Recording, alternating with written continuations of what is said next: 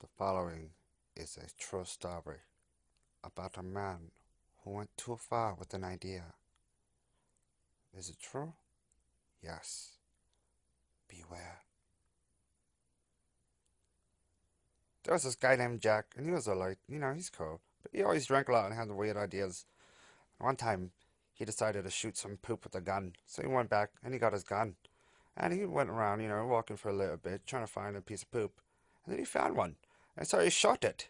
And not knowing that it was going to set on fire, the motherfucker ran away. That's it, man.